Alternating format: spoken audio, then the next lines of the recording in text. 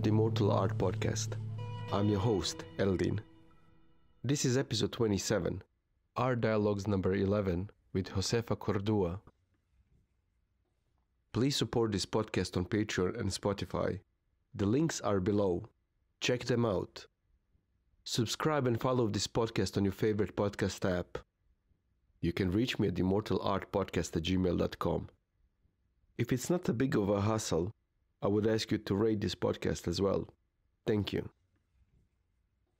I moved to another apartment and I didn't have time to record art history episode yet.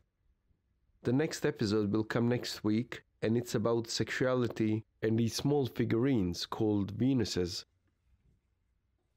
I have found Josefa's Instagram on one of these recommendation algorithms. Her paintings intrigued me and I sent her a direct message. We start chatting about art and painting. I asked her to do this dialogue with me and she said yes. Her Instagram account is in the episode description. This is a dialogue with Josefa. Hola, Josefa. Hola, Eldin. You are now in Chile, right? Yes, I'm in Santiago de Chile. Can you please tell us a little bit about yourself? Okay, I'm Josefa Cordua. I'm a visual artist from Chile. I am a painter. I studied art in Catholic University here in Santiago. I graduated in 2014. I've been a full-time artist since then. Congratulations. Thank you. Do you make money out of it? Yes, but not all these 10 years. The first years were very difficult. It was my dream to live from this, so I'm very happy. Many artists who are listening or those who aspire to be an artist will be jealous of you. Here in Chile, it's difficult to live from art. There's few people that understand art or that are really interested in art and not decorative side of it. I think it's the same all over the world. For example, in Sweden, art is seen as a hobby. And I don't know how it is in Chile. Can you tell us? Yes, well, the career exists, but yes, most of people don't see it as a real career. So it's difficult to find a way to something that's really authentic, original work, and to be valued by people that are in the art world. The galleries are very small and it's difficult to access. How about street art in Chile or Santiago? There are some street artists, but I think not as in Europe or United States. Everything in Chile is smaller. I don't know much about street art.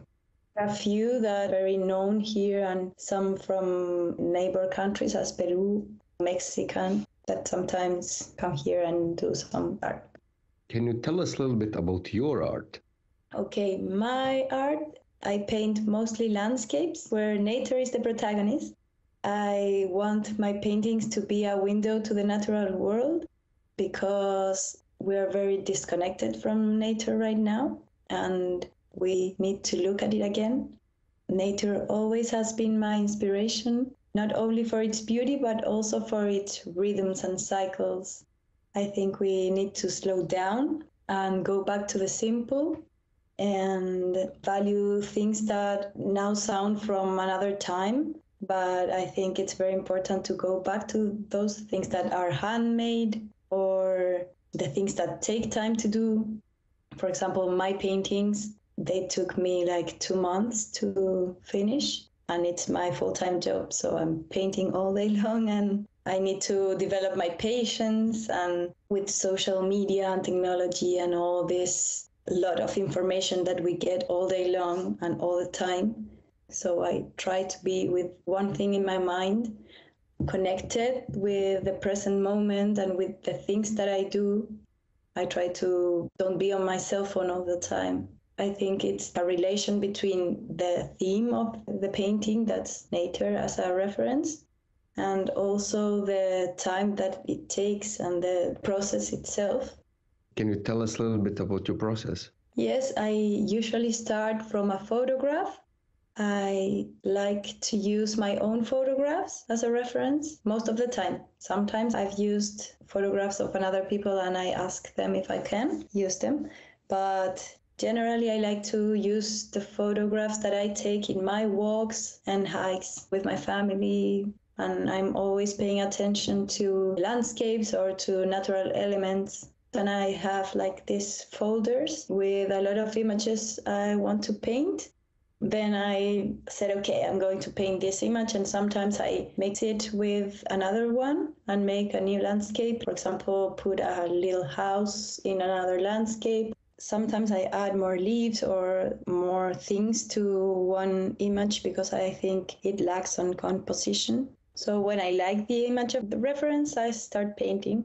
First, I draw a little sketch, general sketch on the canvas, and then I paint with a layer of very washed paint to eliminate the white of the canvas. It's like a base for everything else that comes later.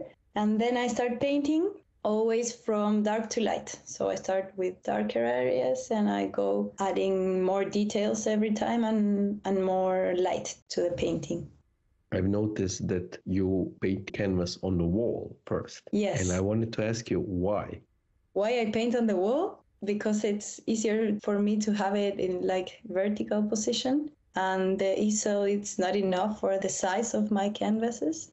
So I put it against the wall. Sometimes I put it on the nail. So I don't know, I think it's very common, or not? I painted one painting 3 years. It's 6 meters by 2 meters. And I stretched the canvas on the wooden frame and I painted it. The painting itself was on the wall, but I didn't have a stretch canvas on the wall because I didn't have that big of an easel. You take it out of the frame? No. I painted on the wooden frame because when I go to buy canvases, it's usually 50 by 90 centimeters or 100 by 20, Here in Chile, I make it. I tell the person who make them, I want a canvas with these measures, and they make it. Here as well, but it's very expensive. I think the first canvas that I bought, 2 by 2 meters, can we talk about dollars? Maybe you understand. $200. 2 by 2. Yes, it's a lot of money. And then I have to pay somebody for the material and the hands and the time that they will stretch that canvas. I did it with the help of a friend. First canvas was really good. Second was like, not so good. The third was perfect. But it took me 3 years to do it. But those that... The same person that make the frame and that stretch you the canvas here in Chile. Yeah, here as well, but it cost a lot of money. Yeah. It would cost me maybe $500 for everything. Oh, it's a lot. Yeah. But also in Sweden, art is, as I said, art is a hobby. And people who are making art don't make money. They usually make money from scholarships that are really hard to get. And now with the political system in Europe and especially in Scandinavia, the less money goes to art. So everybody begs for little crumbs. So yeah, exactly. What advice would you give artists that is just starting or maybe considering art academy? I will tell them to be authentic.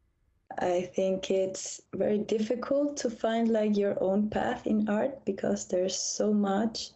There are things that are more fashionable. I don't know, it's okay with that term. But when you do something authentic, that appears in the painting or in the artwork.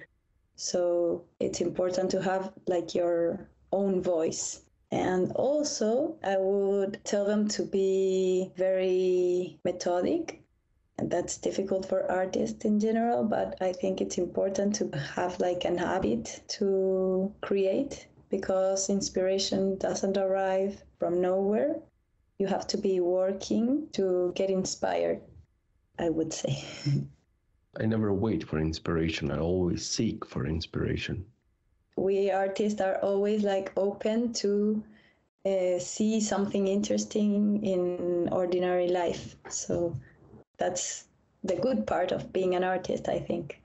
We're more sensitive to those things. What inspired you to become a painter?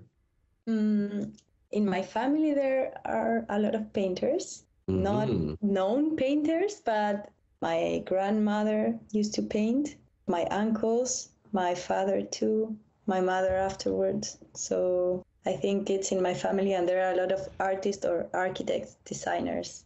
I always draw and do things with my hands. When I was little, all my presents were made by me. How would you define your artistic style?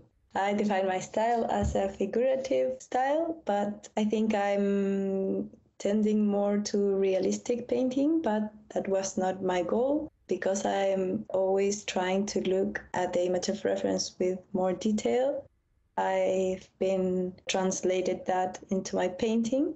I just want to paint. Do you have a favorite medium to work with? Yes, lately I've been working with acrylic painting. That started because I got pregnant and it was safer. I discovered a lot of benefits of it. It dries very quickly, so it allows me to do a lot of layers. Well, that's the main thing because I think oils are very shiny. The finished look, it's better, I think. That's why I varnish my acrylic painting with a very glossy varnish because I like to shine a little bit. And well, oil allows you to mix on the canvas, and that's very useful too. I am happy with acrylics now because of the speed of dry and also because it doesn't have a smell and all those things. It's easy to clean. I love oil. I don't like tempera. I don't like acrylic. I would prefer oil in like an ideal world, but since my pregnancy was very difficult, I felt sick all the time. I'm sorry. Oh, yes. So it's a very bad time for me to continue painting, and this was the only way. And later I needed to bring my baby to my studio, so I needed to be clean and without smell. I have a daughter. She's now almost 4 years old. I opened the oil color and I told her, can you smell? And she smelled it. That was a few years ago. No, maybe a year ago or something. I asked my daughter, how does it smell? And she was like, do you like it, Daddy? Yes, I like it. Then it smells really nice. Like, okay. She's so sweet. She paints all the time. I'm the same with my kids, even if they're not painters or artists when they grow up. Yes, they will know to appreciate art. They can develop their creativity. Creativity is always useful, I think. You know, what people don't know is so many football players who, in some point of time, studying dance, they were much better football players. It makes sense. For example, Winston Churchill, British Prime Minister, he was a painter. He appreciated art. There's a lot of poets who are painters. He liked culture. So culture is very important for humanity. Culture is very important, as you said, for creativity. Culture defines humanity. But what people don't realize that culture is shifting towards television. Yes. The masses want something else. That's like the message I want to give. We're addicted to social media, and that makes us addicted to immediacy and speed. We're losing abilities that are important for us, and we're not aware of enough. So I'm trying through my painting to give this message of going back to the simple and to try to value things that in other times were very valued and now are not, because we are stuck in this way of thinking that values only speed and efficiency and results. All the things that are more subjective are left behind. Well, artificial intelligence is replacing us in a lot of things, and I think it's important to go back to the things that are made by humans. Some of the kids in the schools that are 6 and 7 and 8-year-olds, they don't know how to draw because their parents just gave them iPads. So I'm avoiding to give my daughter tablets. Of course, she's a kid. She's going to always watch something. I cannot avoid that. But she has maybe 1 hour per day to watch her favorite TV show. But in the meantime, we play, we draw. All people are proud of their own kids. But I'm very proud of my daughter. She already knows how to write her own name, mom's name, few numbers, and she's almost 4. And we encourage her creativity. I think it's to be aware of the danger it is, especially for kids. But it's impossible to not use it Of course, I use technology a lot. My Instagram is a very useful tool to show it to the world, and it allows me to get to people that other ways I wouldn't get to. I had a lot of new opportunities thanks to Instagram, and I know there are a lot of advantages. It's to be aware that we are stuck all the time with our cell phones and we're losing what's happening around us, and we're losing to live the present moment, all of our attention on it, because now we are used to thinking more than one thing at a time and trying to have like the most efficient way of take advantage of every single moment. We're not really enjoying it. Can you share a moment, either challenging or very happy, or something that you remembered fondly while you were creating a particular piece of art? Well, lately I've been thinking a lot about all of this I'm telling you. I do these reels on Instagram with my voice speaking in Spanish. And I'm thinking about that technology is not healthy for us because we're losing all these things. I have a good story of a painting. I really loved one photograph I saw on Instagram from an Australian garden designer, and he put up a photograph. So I asked him if I could use that photograph as a reference for a painting, and he said, "Oh, great, okay." And he was happy with it. When I finished my painting, I posted my video, the video of the process. He put it on his Instagram and then got to the daughter of the person that owned that garden. She wanted to buy my painting. She bought it and gave it to her mother as a gift. How did your art evolve over time, and what factors have contributed to that evolution? My paintings before were more abstract. I was trying to make like something new all the time or something more contemporary. That's what I said before, that it's important to find yourself, because I think none of those paintings were really my style. It took me a lot of years to realize that. Josefa, Yes, I noticed that you paint always in green and yellow, sometimes blue. What role does color play in your paintings? color is very important, but I don't know if I choose the color before I start painting, because I choose an image. I don't know if it's color like the first thing that comes to my mind. It's more like a general composition thing, but I'm aware my last paintings are very green, and that's because I wanted to be like this window to nature.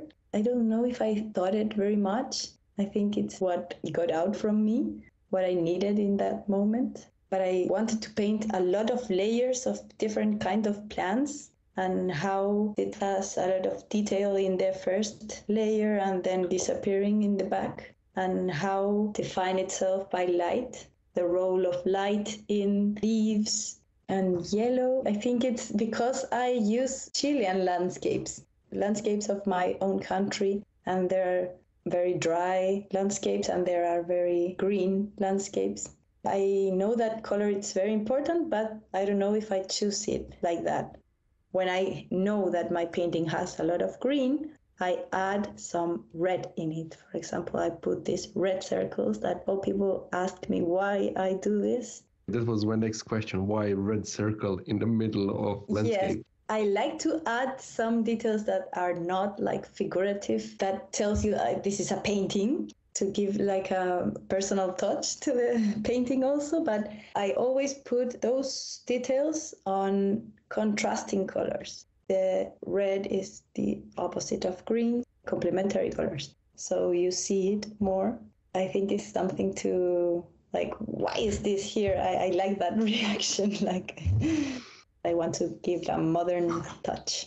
What is the point of art? I think the point of art is to sensitize people and make them think about something that's not in their minds all the time, to connect people with more intangible things. If you could have a dinner, anybody in the world, either historical figure, character from a book or a film, who would it be? I think That's a good one because I would like to have dinner with a lot of people.